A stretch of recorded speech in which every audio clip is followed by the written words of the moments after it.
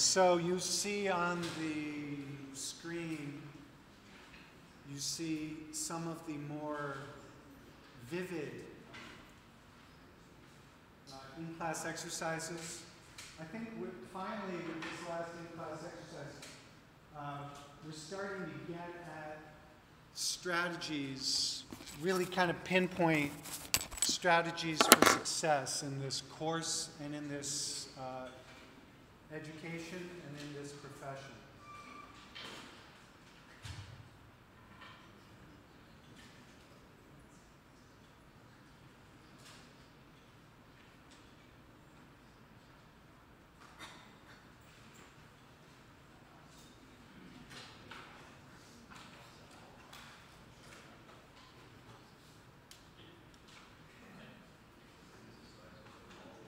This battery is completely dead.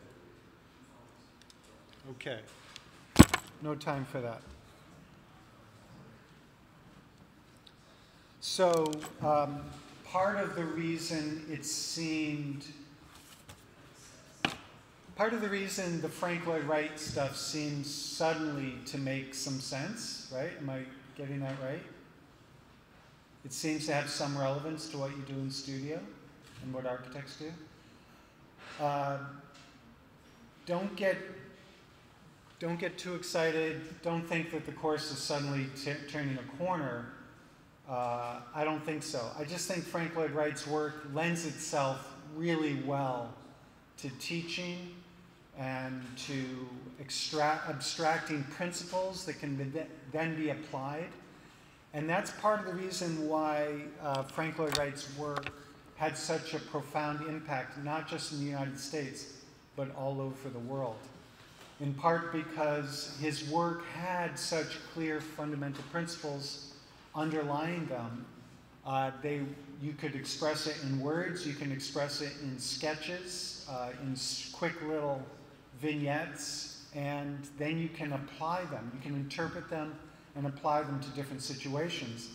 So these principles of the Prairie School architecture of Frank Lloyd Wright really show how the study of history can have a very immediate and direct impact on what you do in school.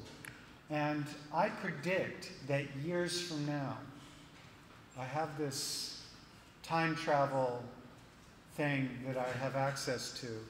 Years from now, you're going to be sitting with a client, you're going to be doing, you're going to be producing, you're going to be designing a house for your client, and it's going to strike you, oh my God, I'm still paying these huge monthly student loans, and it's interfering with my ability to save my marriage by buying a house, and yet somehow, I don't feel like my architectural education ever prepared me to design a house for this client. Except maybe when I was studying Frank Lloyd Wright's Prairie School architecture. So don't be surprised if that happens. In a way, architecture school is really good at helping you learn how to learn. But there is so much to learn, so much to master in the profession of architecture that, sorry to disappoint you, and if you're really disappointed, maybe you want to study engineering. We're not teaching you everything you need to know. There's too much to know. I'm still struggling to figure stuff out for my clients in my design work. Sorry, but we are teaching you how to learn from the world. Remember, I'm still number 4. Number 1 is still the world, and number 2 is still the set of skills and methods of architectural analysis, study, production that gives architects the superpower of seeing things that nobody else can see. We see the world in section, we see the world in ways through architectural methods of representation that reveal things and give us access to understandings that other people don't have. Okay. So these are just some examples. It worked so well, let's see if we can prolong it. This next exercise that we have for today is different in that we're not studying one architect today. We're studying several dozen, and we're studying 4 distinct movements in Europe. This is the first of 2 lectures. This should say Avant-Gardes number 1. On next Tuesday, you're going to get Avant-Gardes number 2. And this is a really exciting topic because after Art Nouveau, arts and crafts, Beaux-Arts, Neoclassicism, Gothic Revival, all of those 19th century eclecticism, all of those historicizing styles of architecture design, after we study that, we move very abruptly into the 20th century, where Frank Lloyd Wright is really revolutionizing, developing a whole new set of principles of how to generate form. And we move into a whole, not just Frank Lloyd Wright, but a whole series of independent developments all over the world, especially in Europe. And so the kind of, let's just quickly go over the kind of exam questions you might get based on the material in the lecture today. And this is a way to prepare your mind. This is like a scavenger hunt. What are you looking for? You're looking for these kinds of connections. And so we're going to look again at the Dutch De Stijl movement. Here in the United States, we call it De Stijl for some reason. We want to sound Dutch by not pronouncing it in the way the Dutch language would have you pronounce it. Go figure. But the Dutch De Stijl movement, and so just as we've been doing all semester, the key thing is you need to show and explain. We're playing by Missouri rules. You really shouldn't try to say anything unless you're showing it. Same as in studio. If you're not showing it, you're not allowed to attempt to say it. And so this is inviting you to show us specific aspects of Gerrit Rietveld's 1923 Schroederhouse in Utrecht, the Netherlands, that demonstrate what happens. What does De Stijl architecture do, and how does it do it? What does the architecture do, and how does the architecture do it? That's the question that is at the core of the discipline, the core of this program. Everything you do in studio is all about what is the form doing, and how does it do it? So why not make that at the core of your study of the history of architecture? Similarly, here's an example of a painting by L. Lissitzky, this Russian guy, and a piece of architecture proposed by the same guy, L. Lissitzky. And now the question is, show and explain at least 2 key points about the relationship between painting and architecture through this work. And this is a little foreshadowing of what is a big deal in this lecture. This lecture, I've given different versions of this lecture at RISD, at MIT, and here, and I like to call it Painting in Space. Because these movements all emerge at a moment when the arts are radicalized and revolutionizing from within, and they're having a profound impact. And all of this is happening in parallel with radical social political movements that are occurring all over Europe, especially Europe. And it gets to this question, this statement, right? So who agrees with this? Form follows function. Who's with me? Raise your hand. Form follows function. But wait a minute. What's this word follow? How does that word function in this sense?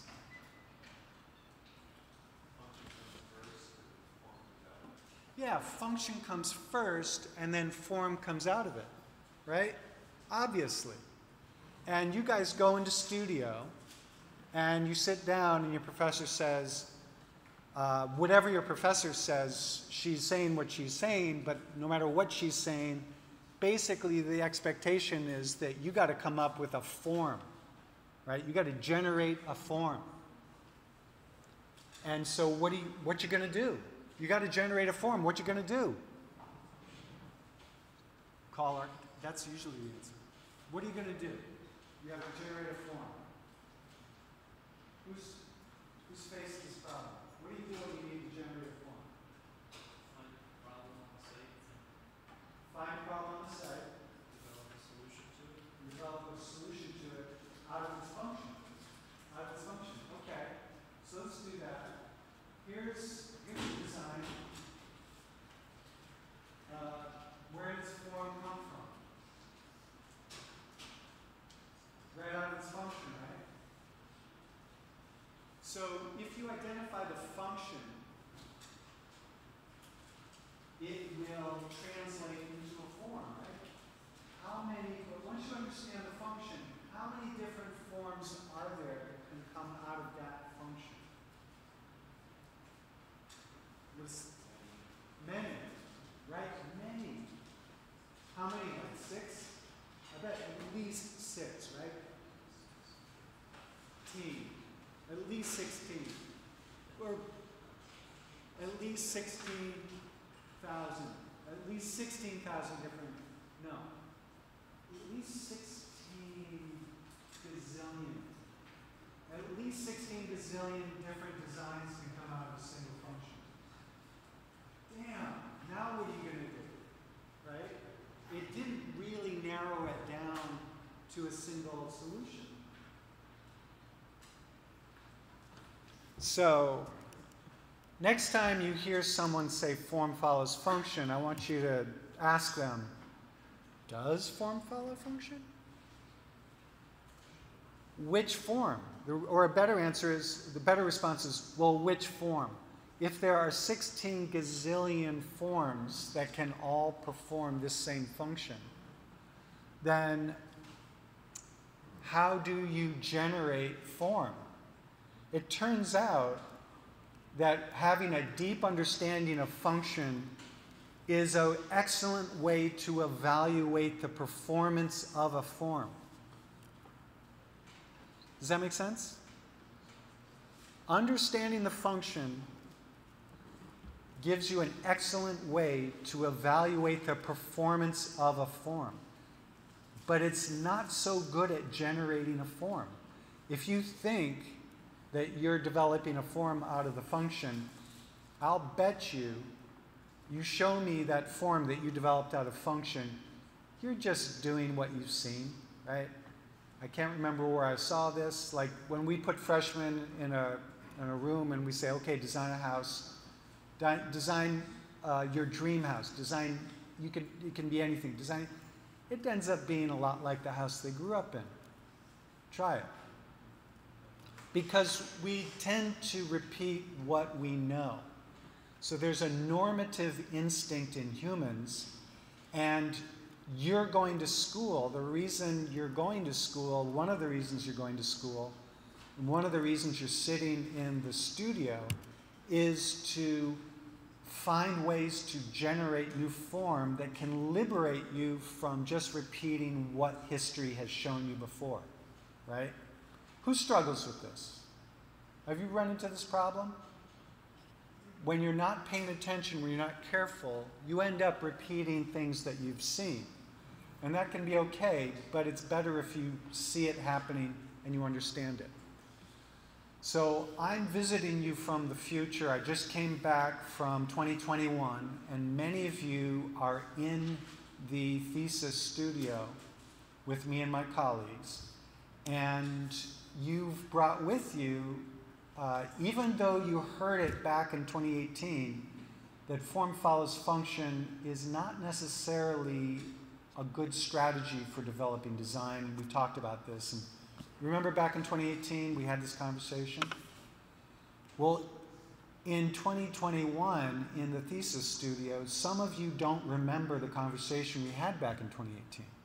And it's a little disappointing to me, but I'm willing to have it again, right? Form follows function is an excellent strategy for evaluating the performance of a design. Remember when I said that back in 2018? But that leaves us with the problem of generating form. Where does form come from?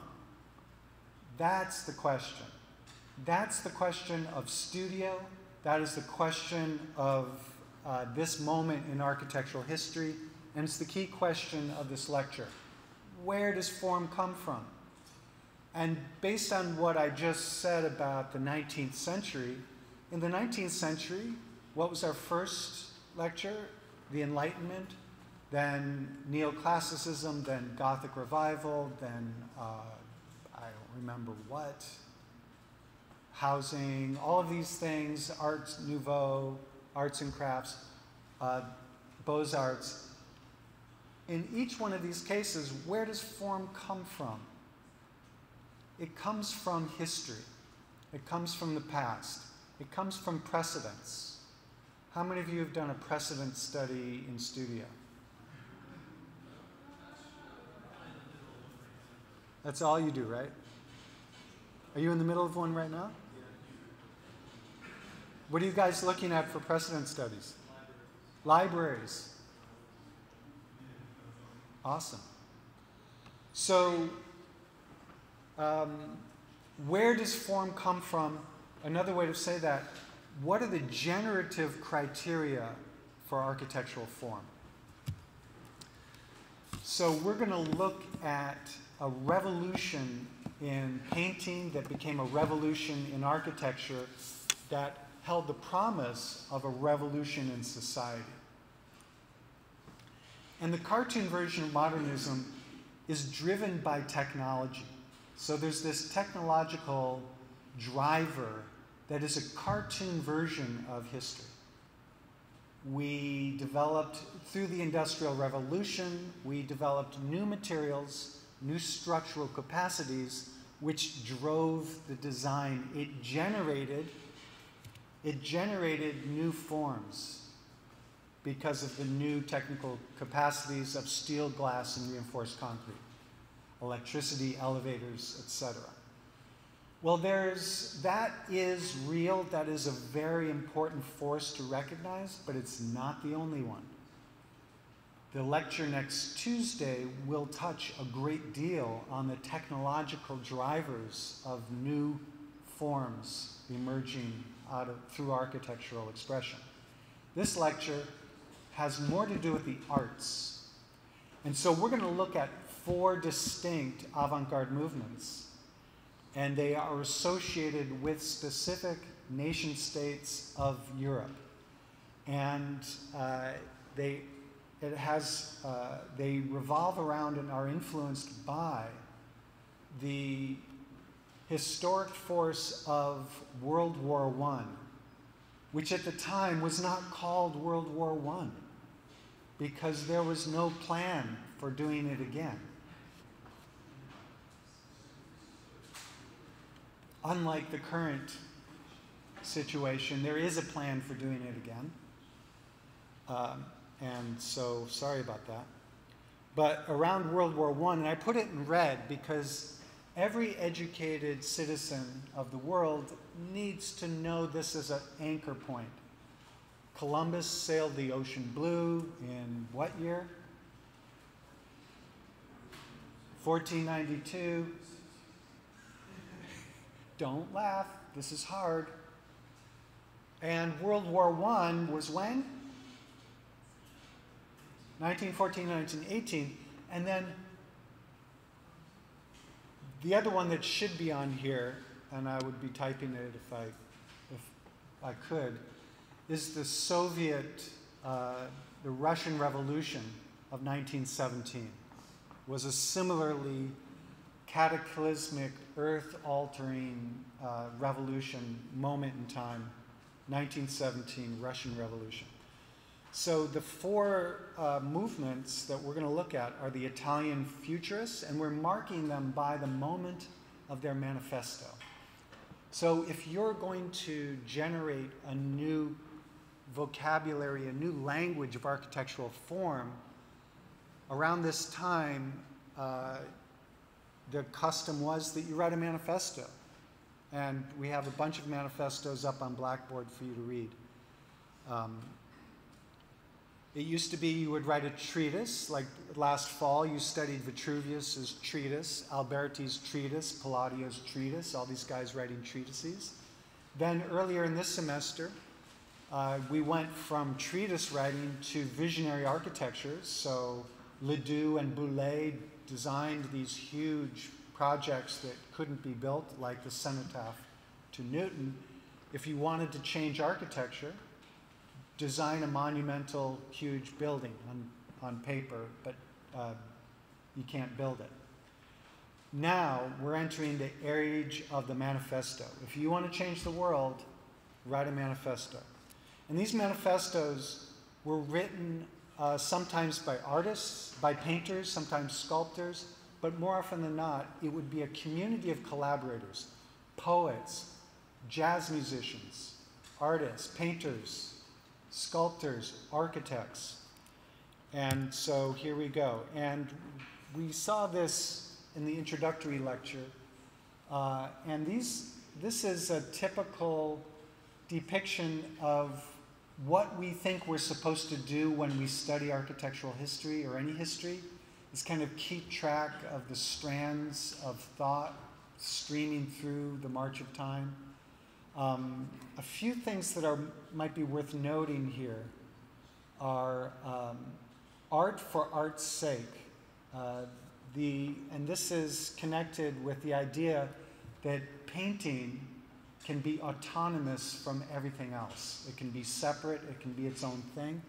And that led to the idea that architecture should be able to be autonomous from everything else, which was a very powerful theory in the late 20th century that came out of this moment 100 years earlier. But here's where we see the idea that lies behind this lecture and next Tuesday's lecture, is that we use this word avant-garde. Avant-garde is a French word for the advanced forces of a military force. You send your best soldiers out front to cut through enemy lines. They're the avant-garde. They're the point of the spear. They cut through the enemy lines. And so for the art community to embrace these militaristic imagery and embrace the idea that they are part of an avant-garde is pretty serious. So it starts with painting, and there's lots of names of painters who you should recognize. Paul Gauguin, Henri Matisse, Vincent van Gogh, or Vincent van Gogh, Edvard Munch. These are names that you probably know, you grew up knowing, you're required to still know those.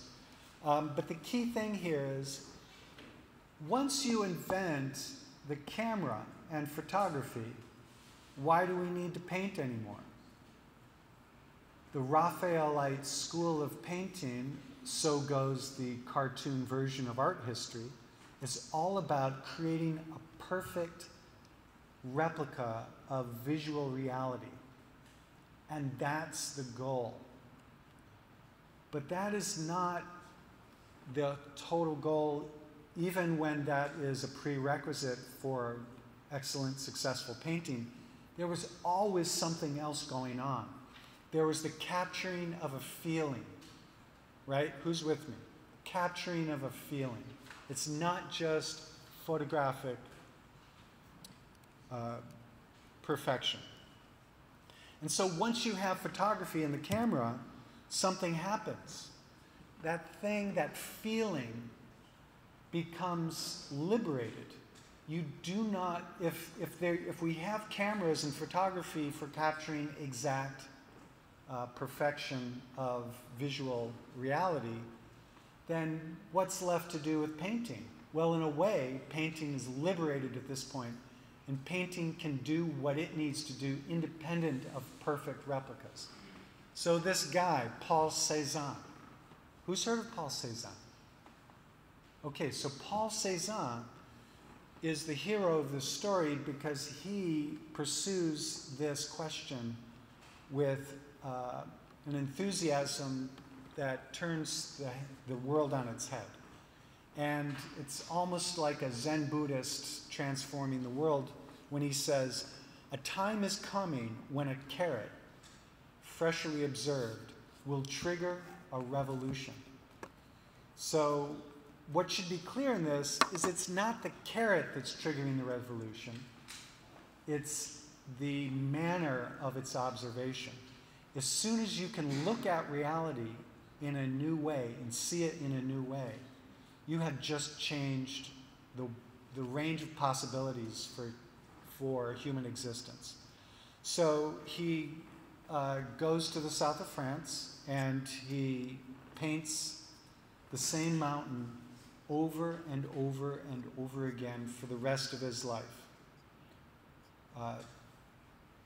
So he starts this when he is 43 years old, and when he dies in 1906, he's basically been painting this scene. And I don't put the beginning and end dates on buildings because you guys have enough to remember, right?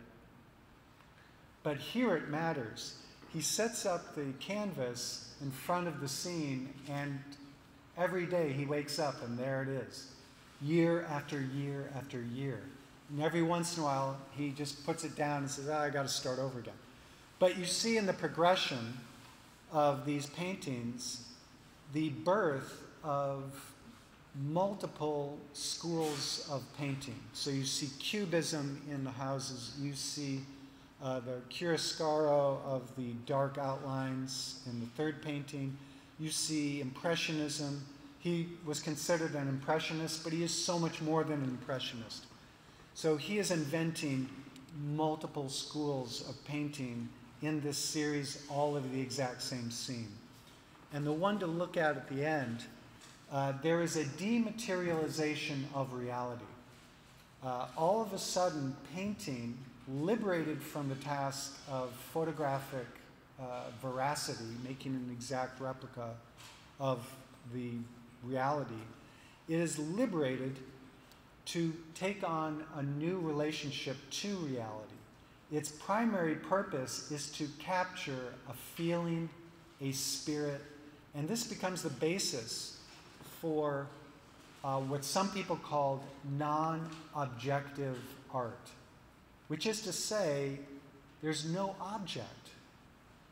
Of course, in these paintings, there are objects, there are real objects, but the relationship between those objects and the painting are loosened, presaging, foretelling, anticipating the complete liberation between objective reality and painting. And so once that happens, you get freedom of expression, of color, of form, whereas previously, if I could see, as your instructor in art school, if I could see a brush stroke anywhere on your canvas, I would kick you out of school because we can't afford to graduate anyone from this school of painting who lets their brush strokes show. It needs to be a perfect capturing of reality. All of a sudden, think of Van Gogh's Starry Night. It's all about the brushstroke. Edvard Munch, it's all about the expressive character of the brushstrokes and the capacity of painting to capture the spirit, the feeling beyond the objective reality of what is available visually. I remember this. The sky was dark red, and this is exactly how I felt. Right? A photograph won't capture it. election day last year. So this led to multiple schools of thought, groups formed, individual artists, and they were talking not just about this revolution in the way we see the carrot, the way we see the world, the way we paint, but it required us to remake the nature of social relationships, economic relationships, political arrangements. It was revolution. First, change the way you see, and then then everything else follows. You hear the same thing who watches Homeland? Never mind. At the beginning, there's a poet from the 60s who talks about the revolution will not be televised. They're talking about the civil rights movement. The first step of revolution is change your mind. It's a direct quote that's quoted in the opening sequence, the credits of Homeland. This is the same thing. Step one in transforming the world, change your own mind. Buddhism says the same thing. And so in this case, we get the German expressionists. So don't get the German expressionists mixed up with, don't get the avant-garde, today's avant-garde German expressionists mixed up with next Tuesday's German Werkbund revolutionaries. They're more transforming society through the technical production of art objects, whereas these guys, the German expressionists, are using artistic vision, not industrial production. So it's confusing because these are two very distinct schools of thought, so different that one's in today's lecture, the other German school is in next Tuesday's lecture. They're both German, they're both at the same time, but they're very different. The nation state doesn't always sort things out so clearly. So Bruno Taut is one of these manifesto writers of German expressionism. He is an artist and an architect who's also a political activist who is organizing the revolution for how we see the world, how we produce everyday objects, and of course, how we produce our built environment. Some of these modern movements of the early modern movement era thought that we were revolutionizing the world and architecture should follow along behind and reflect those changes. But a lot of them, some of the more interesting ones, took and reversed that order, and Bruno Taut is one of them.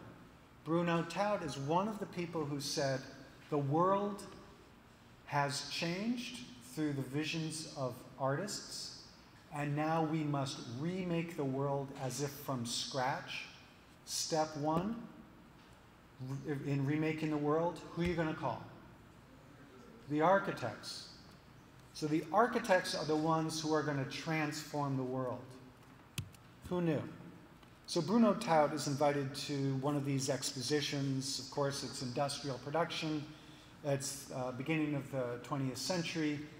Germany is trying to frantically to catch up with France and England. Remember the Crystal Palace in 1851, the French exposition where they're building the Eiffel Tower. The Germans are late to the game.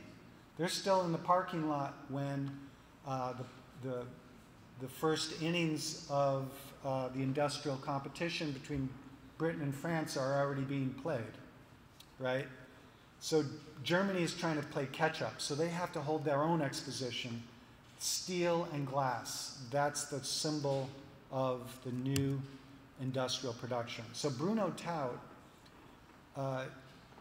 similar to what Cezanne said about the carrot, Bruno Taut is deeply influenced by this poet visionary Paul Scherbert. I'm sorry I don't have any slides of this guy.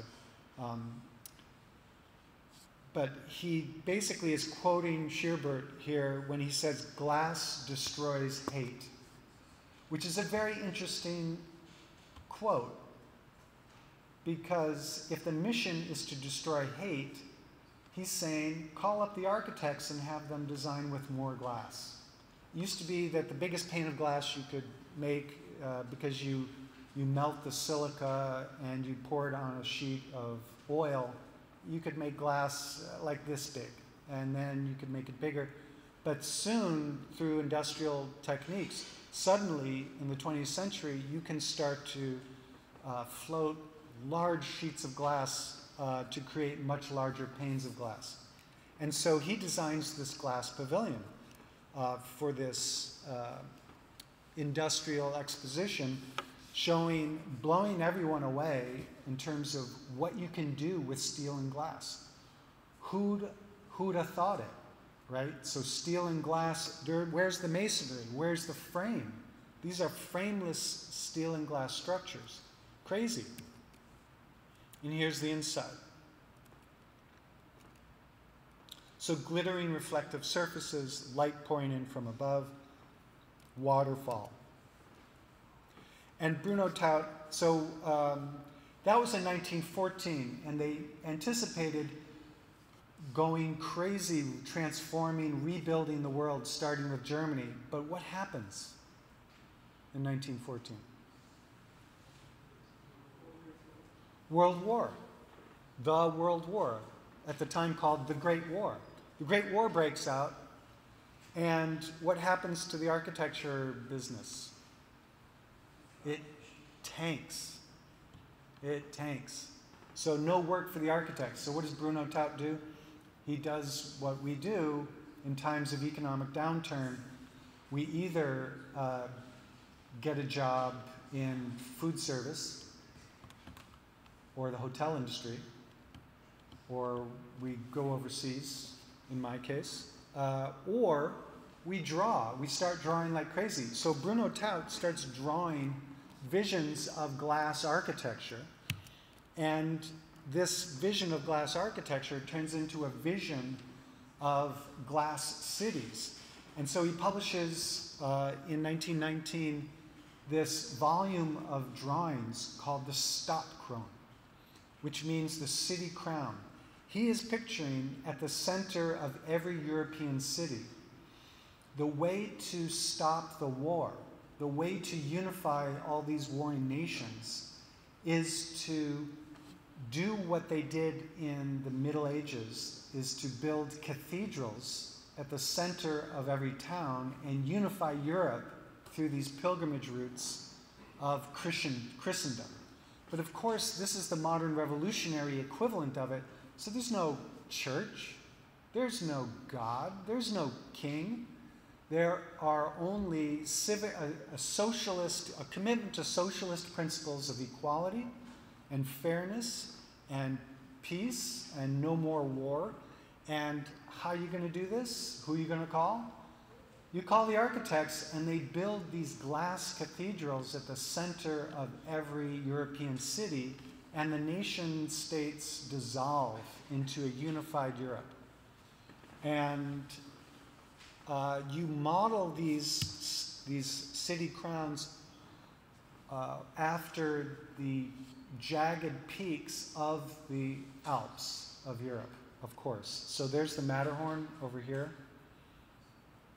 Who's been? You will. The Matterhorn is here, and emulating the Matterhorn are all these Stadtkronen, all these city crowns. And no sooner does he publish and exhibit the 1919 Stadtkron City Crown publication when he is ready to publish an even grander version of his vision, which is Alpine architecture. And so you see these shining, glorious, utopian, idealistic, the solutions to stop the war, stop the violence, stop the killing, unify all European nations around these ideas of architecture. Transparency is the key to a rational, honest, transparent, open source idea, honesty, no more lying, no more corruption, no more secrets, and it's all about the glass architecture. Glass destroys hate. Who knew? And so on he goes, and he actually produces these quite concrete, real plans for city civic centers to rival what's going on with the City Beautiful movement back in the United States, in the Philippines, and all over the world. And so he is continuing to develop this idea of glass architecture, glass and steel, throughout this period. His fellow German expressionist, who we love to refer to, is Erich Mendelsohn, who designs all these buildings that seem to flow in a painterly manner. So there's less glass involved, but there's still this flowing form that seems to come directly out of painting. It's also coming out of the new possibilities of steel reinforced concrete construction. So there is a technical element here. But the irony is that this building is actually made out of brick.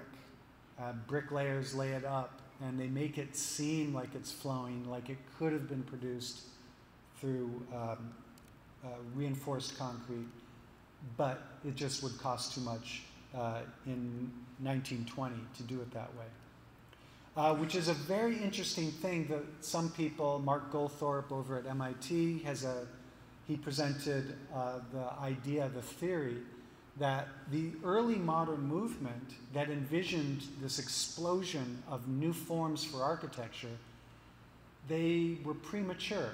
They had the imagination, but they didn't have the capability of actually building these things.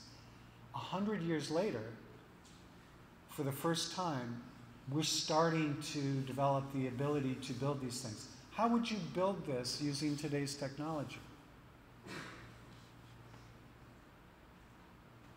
Let's say you had a budget. Well, you'd probably build it the same way they built it. Have you ever done formwork for carpentry? That's a really difficult formwork to construct. You have to do the negative out of wood first. How about 3D printing it? Yeah, I think 3D printing. If you could. That's still coming. In the meantime, just build it out of brick. And then plaster over it the way they did. So 100 years later, we're still only now just beginning to develop the capacity to build some of these forms that were imagined in the modern movements, especially the German expressionists. So again, this is kind of like Newton's cenotaph. This is of the Enlightenment era of Boulez. This is a celebration of Einstein and his contributions to theories of physics. Now, at the same time, it's hard to remember this, but at the same time, the whole Chicago thing is happening. There's still Beaux-Arts, there's still eclecticism. All of these things are happening at the same time. Here is the winning entry to the Chicago Tribune Tower competition of 1922. It's a Gothic revival, flying buttresses. It's a skyscraper done in Gothic revival. And it was actually built. Here's what Bruno Taut submitted. It was a larger version of his glass pavilion, his 1914 glass pavilion of the exposition. That would be an excellent exam question, wouldn't it? Putting those two things together side by side. Now, here's the thing that we still are mystified by, enchanted by, and still refer to the present moment. This guy, Ludwig Mies van der Rohe, or otherwise known as Mies. He was around at this time, and he started imagining a new kind of skyscraper very much influenced by the glass chain people of Bruno Taut. and the German expressionists. And he is speculating on what would happen if you took those Chicago skyscrapers. Remember how the steel goes up in the Jenny Fair Store building? You see the structural steel frame, and then they clad it in masonry and terracotta and stone. Well, he's saying, what if you skipped that last step and you left it naked? What if you built the steel frame, and instead of then installing the terracotta and stone materials to tidy it up and costume the steel frame and hide the steel frame, what if you just hung glass sheets from that steel frame? What would happen? And believe it or not, what he's doing here, and I do want you to believe it, is he is speculating on what would happen in terms of reflections off the glass. Because when you look at modern skylines now, what's happening in these modern skylines? Do those glass towers look light and transparent? No. They look solid because it's reflective glass. They don't look like this, they look solid. And Mies was trying to solve that problem. That's why he's creating these multiple angles. He's faceting the facade of the glass towers so that at least one of them will appear transparent, depending on the angle of reflection. Right? You take physics. Who takes physics? Don't you all take physics? Who can hear the sound of my voice? You can't hear the sound of my voice? Okay. Just checking. Of those of you who can hear my voice, which is only some of you, how many of you take physics? Okay. So do you study optics in physics class? The angle of incidence is equal to the angle of...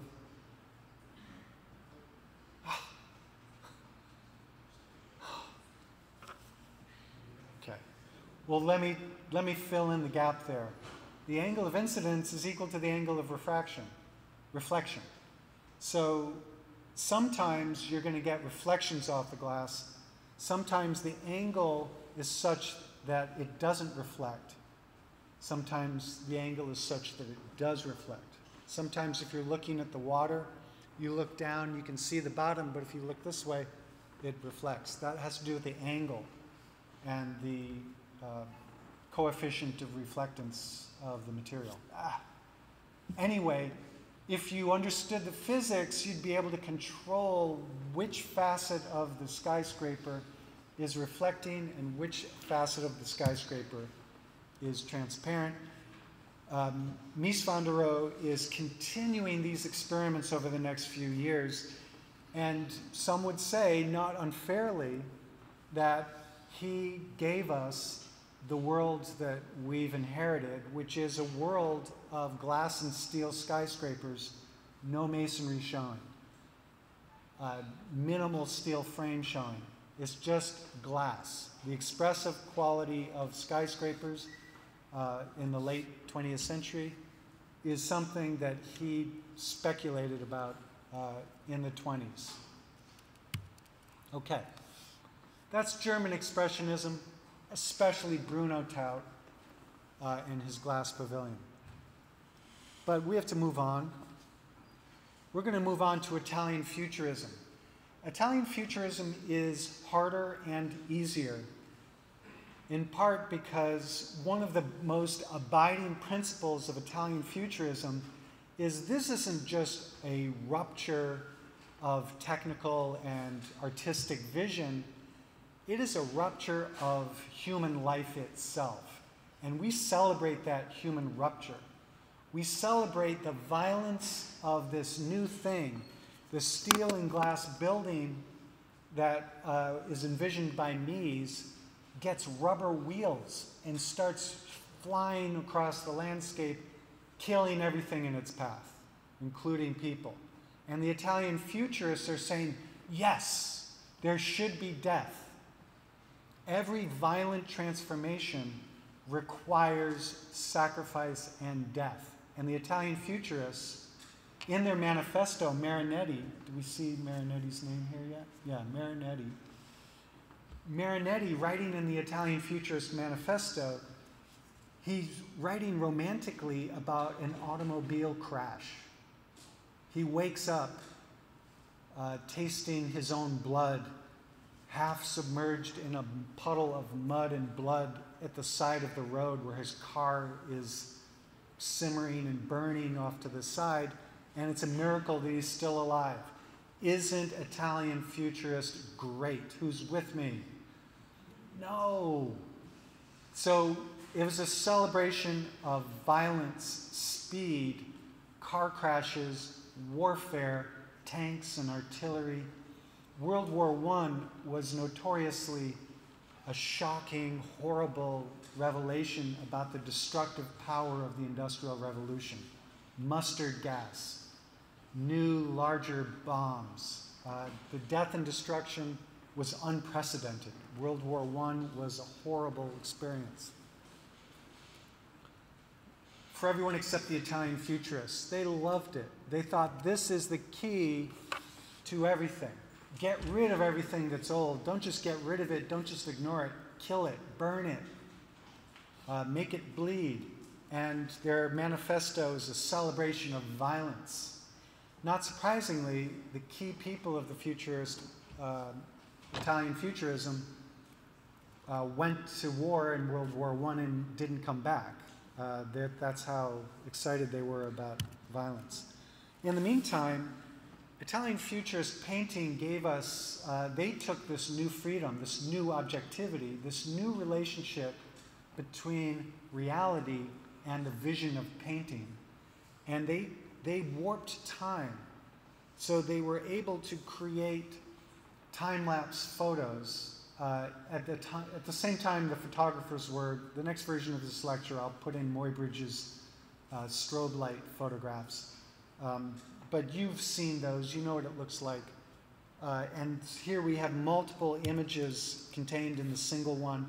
And there was a very profoundly political aspect of this as well as in the others. This is an anarchist movement trying to destroy all government and see what takes its place in the ensuing chaos. One of the anarchist leaders was killed, and at his funeral, the people at the funeral were attacked by the police. And this is a time-lapse strobe light depiction of the violence in the funeral, which anticipates all kinds of things with Cubist painting. But you see that once you liberate painting from the shackles of following exactly what the visual reality is, interesting things can happen. And Boccioni, this is one of my favorite things, he imagines that when this man is walking, his muscles on his calf elongate and they take up more space than they do when he's at rest. Same as Duchamp. So you start to see forces that are not visible to the naked eye. Normal people don't see things this way. This is the superpower of the painters of the Italian futurism. And so where's the architecture of Italian futurism? It's very scant, but what exists is vivid and profound and deeply influential. The architect Antonio Santeglia envisions in 1914, a few months before going off to the trenches to die, he draws all these beautiful pencil and watercolor sketches, envisioning the world of Rome in the year 2000. And he's looking at these big modern infrastructures. Remember in the Enlightenment, we said we had libraries and schools and hospitals and libraries, etc., train stations. Well, it's several decades later, and we're starting to have electrical power plants and hydroelectric generating stations. And so Santelia is imagining what these new infrastructural programs are going to look like. Now, you might say, remembering back form follows function, right? What is the function of the power plant? And there's clearly a form that comes out of that function, right? Well, yes and no. So let's just look at a bunch of these. Here's another power plant. There are lots of ways to put smokestacks in a building. There are lots of ways to enclose a dirigible, a Zeppelin. But Santelia is not distracted by the pursuit of this single logical functional form. He is generating forms that are quite powerful. Where are they coming from? They're not coming directly out of the function. Can you evaluate the performance of the design based on its function? Yes. Come up with a form, then ask the question, does it work? Does it generate power? And evaluate that, and based on your answer, based on the feedback at the crit, then make it better. Boost its performance. Maybe change the form so it works better. That is how evaluative criteria work. But where did this form come from in the beginning? It's hard to tell. Right? That's the mystery of what you guys do in studio. Where does the form come from? I don't know, but show me a form, I'll tell you if it works or not. That's form follows function. Follows is not the right word. Form follows, I don't know. But that's harder to put on a bumper sticker and sell. But Santelia, looking back, I think I've been here. That actually looks like a train station in Tokyo. He's actually not far off from what actually does happen. And it's not like Star Trek designing the communicator device that then becomes flip phones 30 years later. This is true clairvoyance. Maybe he can time travel as well. No time for that. That's Italian futurism. Now, on to movement number 3 in our rapid breakneck tour of early European modern movements. So we've been talking about the Dutch style movement for quite a while. What do they do with the newfound freedom? Your painting doesn't have to look like it used to look, doesn't have to look like reality, and your architecture doesn't have to look like the Beaux-Arts. It doesn't have to replicate the classical orders or the Gothic revival style. It doesn't have to do any of that. It can come from wherever. Your form can follow fill in the blank. Here's the painting of Piet Mondrian, who was one of the key figures driving the Style movement. He, more than Cézanne, more than Gauguin, more than all of these guys, is eliminating the depth of three-dimensional space. He is saying it's the new objectivity. The object is not the mountain on the horizon in the landscape. The thing is a sheet of canvas. The thing is abstraction in the real world. This is a geometric form of paint on the surface of canvas. I'm not going to pretend it has depth. It is an abstract form. So far, this is the most radical departure from objective space. This is the most non-object painting that we've seen. Not only is he rejecting space, he's rejecting all color except for a few select colors, which stand in for these forces of human experience: the sun, the earth, the sky. These are the basic elements of color that are allowed into Mondrian's world. Now, the key figure in the De Stijl movement is Theo van Doesburg, and he is going to show up next Tuesday, I hope. Even if he doesn't, just know that he's there.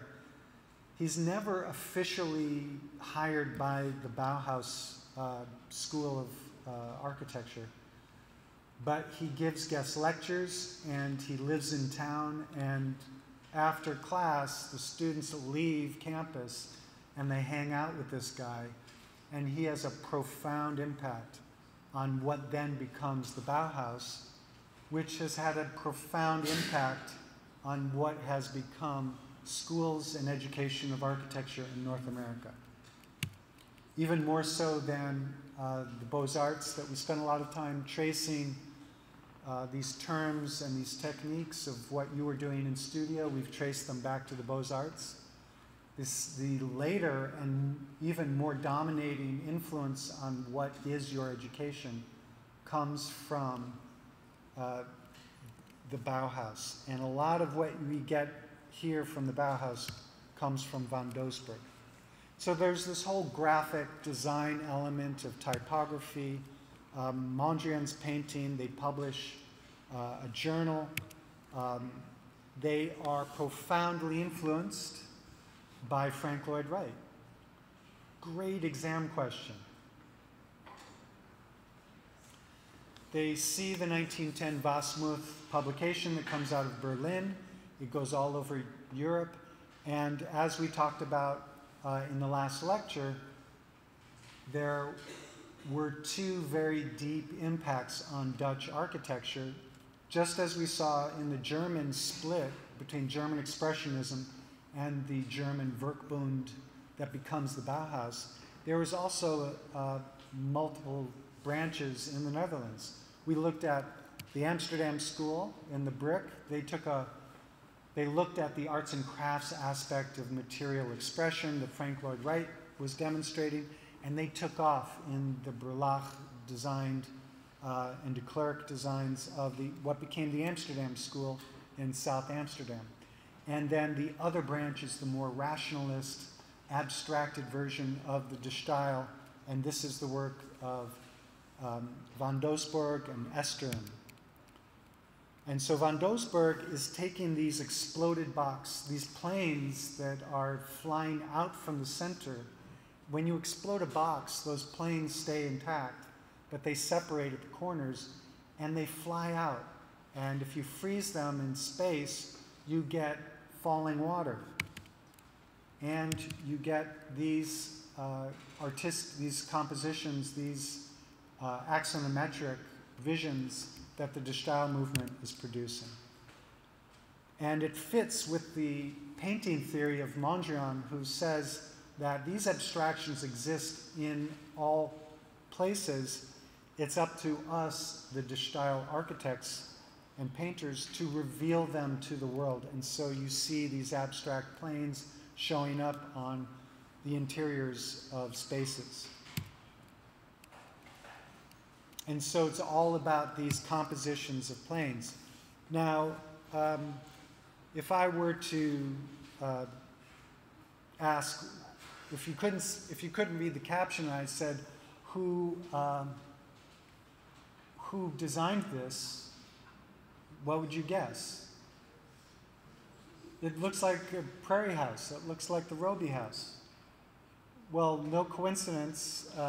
Robert van te Hoff visited the Prairie School architecture of Frank Lloyd Wright, saw the Wasmuth portfolio, and started designing in the manner of Frank Lloyd Wright, but emphasizing the exploding box, those planes flying out from a center. Another approach is to reinforce the box except when it comes to these windows. And this is the corner window is something that de-emphasizes the box. And you will see more and more of this next Tuesday and moving onward. And then the painters, so we've seen painting, we've seen the painting of interiors, we've seen architecture. This guy's a cabinet maker, and he is saying, what if we took the visual revolution of the Gestalt painters and we produced furniture out of it? And he says, when we look at the paintings, we see these abstract squares and rectangles flying out from some center point and flying out in space. So this is another version of the exploding box. And in some cases, Rietveld is reinforcing the reality of the armrest by painting multiple sides, multiple adjacent sides, the same color. What happens in your brain when you see the black on the top and the black on the side?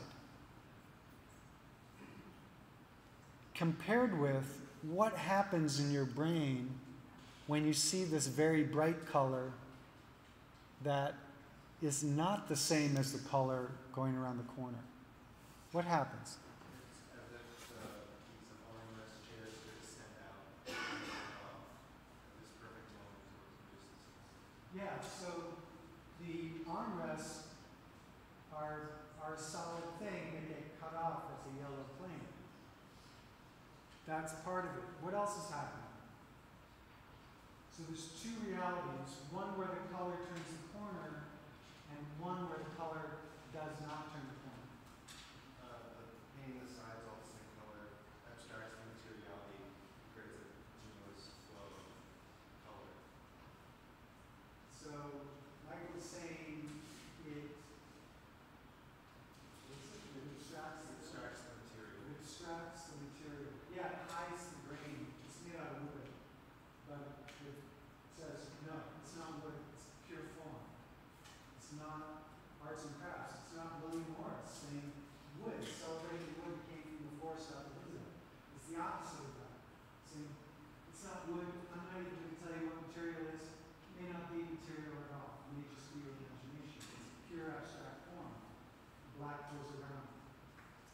But there's two realities. There's two experiential realities on this just one armrest, right?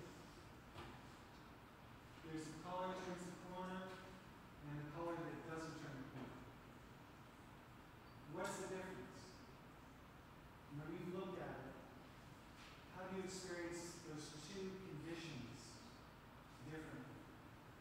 Well, it's sort of like looking at a perspective drawing, and like similar to like the roads in Paris, and that they're focused on one. So you have the road, which would be the black, and then you have the building at the end of it, which would be the yellow. So there's a vanishing point. Yeah. And so the lines of the corners are pointing at this event, yellow. Right? That's a good try. Thank you. I'm sure that's true. Also, what else happens? That makes it look like there's an outside and an inside. It makes it look like there's an outside and an inside. Which one's the outside? Which is the Black being the outside.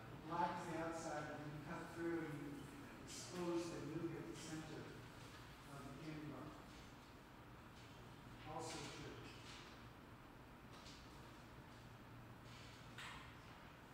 Can you take one shot? It expresses the flat planes of the sides, so that you read those points distinctively from the chair. So these flat planes, which flat planes? It's like the flat planes you cut through. Of the yellow. So the flat planes of the yellow Are expressed cleanly and plainly. are expressed cleanly and plainly. So the yellow is a plane as opposed to the solid of the black. Right? So we have a three-dimensional solid of the black. So we have a three-dimensional volumetric form that weighs something, right? That's what the black is doing. It's saying, I am an object.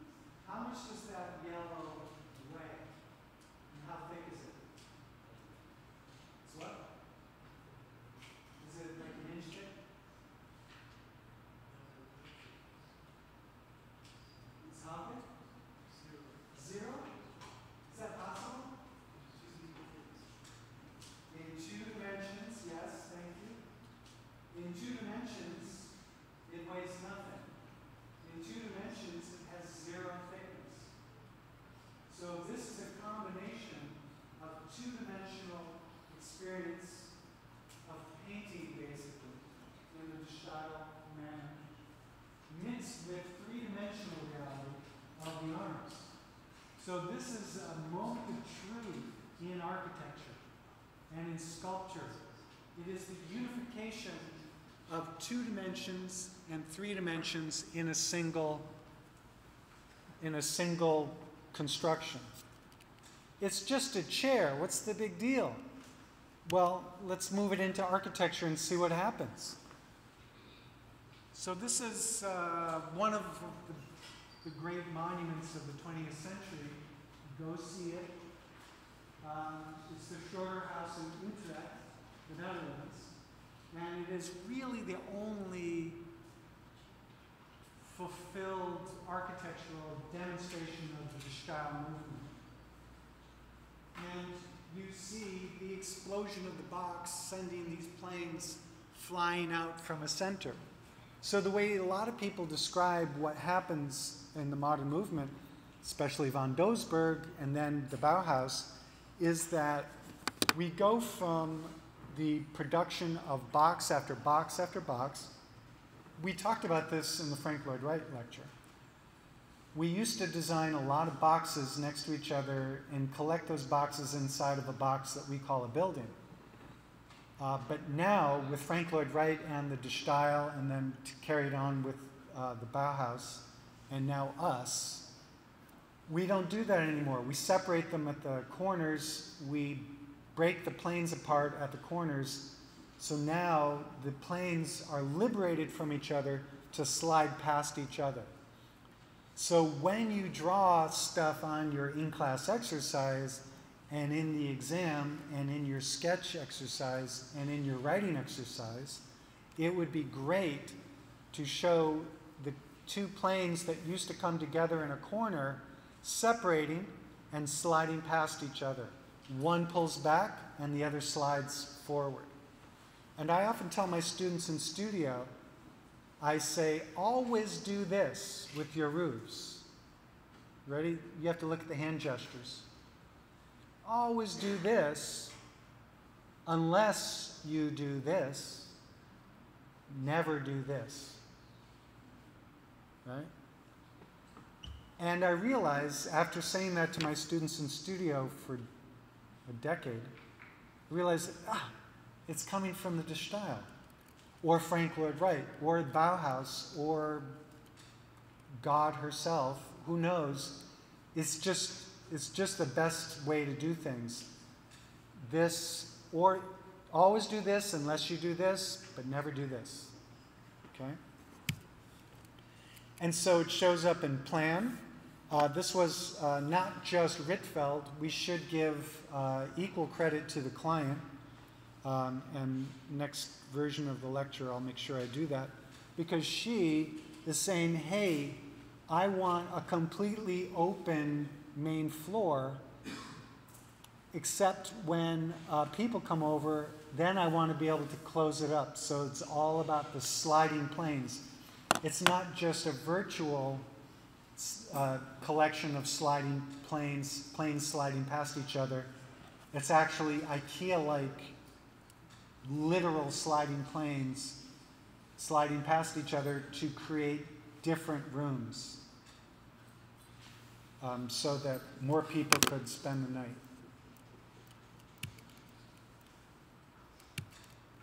But look at that corner. The dematerialization of the corner. You don't put the structure at the corner, you move it out of the corner, because if you put the structure at the corner, you're betraying the whole exploding of the box. And so on. You can look at all kinds of details of this, the way some planes are colored to make them float independently of other elements. And you see the sliding planes that retract into the wall that are used to separate things.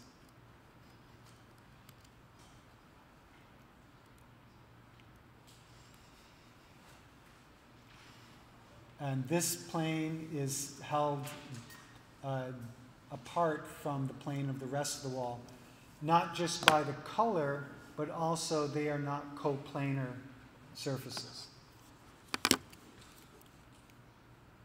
And throughout, there's still some built-in furniture going on, the way the arts and crafts movement, the way Frank Lloyd Wright would do it. but every element is another opportunity to float planes and lines. By coloring the edge of this shelf, it is a two-dimensional expression of floating line in a three-dimensional composition of space. Okay, whew. One more, Russian constructivism. So, just as in Germany, where things split into two directions, two very distinct directions, and in the Netherlands, we've identified at least two. In Russia, it splits into a dozen or more different schools of thought. We're not going to talk about all of them. You're welcome. But if you're interested, you can look at the website Ross Wolf has put together. It's really a thorough examination of all things Russian. If you want to understand where Rem Koolhaas is coming from, he is deeply inspired by a lot of the different Russian movements. When he was a student at the Architecture Association in London, he did a lot of work looking back to the different Russian movements, including Russian constructivism, which is the one that we're looking at. But before we get to constructivism, we're going to look at something called suprematism in painting. Because if Cezanne and the other painters were hinting at some of the possibilities once you release painting from any connection to objective three-dimensional space and reality, there was a guy, Kazimir Malevich, and he said, what if we went all the way? What if we stripped everything down to nothingness and reconstructed the world from zero? What would that journey be like? And whether you agree with him or not, he says, step one, the black square. Sometimes he said step one is the white square in the void of the blackness of emptiness. But he said white is the emptiness, black is the thing. And so suprematism, the exploration of the supreme reality comes out of nothing and starts with the black square. His gravestone, his headstone is a black square. His coffin is a suprematist construction. He was obsessed. But moving very quickly through the suprematism of Kazimir Malevich, we start from nothing, go to the black square, and very quickly we are assembling abstract shapes as they float in relationship to each other. Now, you might say, as I do when I look at this is more spatial, three-dimensional than the De Stijl movement. Yes, these appear to be floating planes. If we were obsessed with painting, we might dwell on that. But we're architects, so we actually really like this.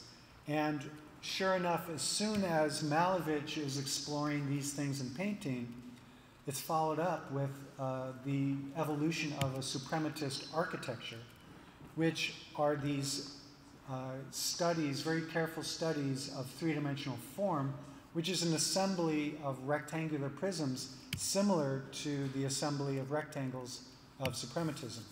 And boy, that was fast. We went from zero chaos, nothingness, to the black square, to abstract forms, to something that looks more or less like the world today in our cities, the Boston skyline. So go figure. These things are also very profoundly connected to the ground. So it's a very interesting thing to look at in terms of how these artists and architects envision the progression from zero to the world. El Lissitzky is a really special case where he went very quickly from painting into these depictions of solids and then to architecture. And this is his design for a platform, a podium for making speeches. by Vladimir Lenin, the father of the Russian Revolution. In World War II, when the Allied forces fighting against Germany, anyway, that's history. We won't get into that. Anyway, Lenin was the key centerpiece of the Russian Revolution, and he was all about forward motion. And so if you look at Soviet era graphic design, it's got a lot of diagonal lines, which were the graphic symbol for forward progress. And so the architecture has that as well. And so L. Lissitzky produced these provocative pieces in the tradition of Boulez and Ledoux, designed huge architecture that's never going to get built. And he called these cloud hangers, giant cantilevered buildings that were structurally impossible at the time, but provocative nonetheless. Another group from this movement, the Vestman brothers, are looking for ways to take the new technologies and express them in architecture. So this is not a building under construction. This is a building that is transparent. It expresses its steel structure. It expresses its equipment. This is of the school of thought that buildings become a machine for human activities. And so you see an exaggeration of the radio tower, which was part of the new technology of social management and organization. So the key building of this topic that we're focusing on is Melnikov's 1925 Soviet Pavilion in Paris for the Decorative Arts Exposition of 1925. And so he starts with these gestures and these ideas that come directly out of graphic design trends of the early Soviet period, the diagonal, the use of text, the use of expression of new technologies, and very much influenced by L. Lissitzky's Lenin Tribune Tower. He starts to develop the design for a building that brings all that together, and it's obsessed with this organizing geometry of the diagonal. And so this is his analytique. Remember the analytique? This is his analytique version of that, the technique that comes out of the Beaux-Arts that we encourage you to do when you do your sketches. There's a direct relationship between plan, elevation, and section. Two plans on either corner. One translates into an elevation, the other translates into a section. So this is him developing the design, and this is the final outcome. And so it's built in Paris in 1925. It's taken down shortly after the closing of the exposition. But the visual dynamism of this space and the structure is really one of the iconic images of modern architecture. You'll see, I suspect you'll see this image again juxtaposed with the grain silos that Corbusier was celebrating in his later work in the 20th century. And so you see this very dynamic diagonal staircase that cuts through. So it's a diagonal in plan, it's a diagonal in section, and that is the theme. He's producing diagonals in plan and section. Vertical and horizontal diagonals are what this building is all about. What do those diagonals do, those horizontal and vertical diagonals? Remember, this is how we do architecture. The form is what it is because the architecture needs to do what it does. What does the architecture do and how does it do it? In this case, the whole point is to exemplify dynamic forward progress. It's the opposite of the Beaux-Arts, where you give symmetry, stability, solidity, stone, neoclassical order, and this is the opposite of that. This is the disruption of all symmetry, the elimination of all stability and order. This is shaking things up in order to step forward. If you are solid and stable and symmetric with your load, with your weight on 2 feet, you're not going anywhere. In order to step forward, you've got to move your weight from one foot into the other, and there's a moment of going in the diagonal. If you're going to move forward, you got to shift your weight and lean. Believe it or not, that's what this architecture is doing. It's that simple. It's a bodily gesture. And so if you have the opportunity to express what this architecture is doing and how it is doing it, you can talk about stability and stasis and staying put versus leaning into it and moving forward, disrupting all stability and all symmetry. And so Melnikov does that throughout his career, and you get a lot of dynamic things until something dramatic and horrible to some of us happens. The unthinkable happens. All of these explosive modern movements of the early 20th century, just as soon as they start to pick up speed, just as soon as they start talking to each other and figuring out how they can join forces, after World War I and presaging the closing of societies that is of the 1930s that bring us World War II, we start to get a closing off of possibilities, a rejection of modernism already in the 1930s. And so the biggest thing that happens in architecture at this time is the competition for the capital of the Soviet government. Here's some more early stuff. You start to see housing revolution, because if you want to change the way people think, change the way they live, we had a lot of that in the housing studio. This is one of the most exciting projects of this period. Sorry, the slide is pixelated.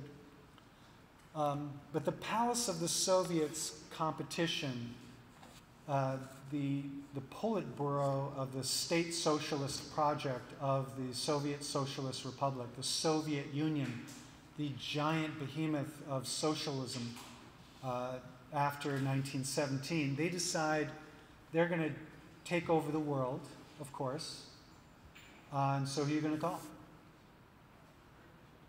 The architects. So to call all the architects to the task of transforming the world, they have a competition. And in 1931, Corbusier designs this complex, and everybody thinks that Corbusier is going to win because he's the new kid shaking everything up.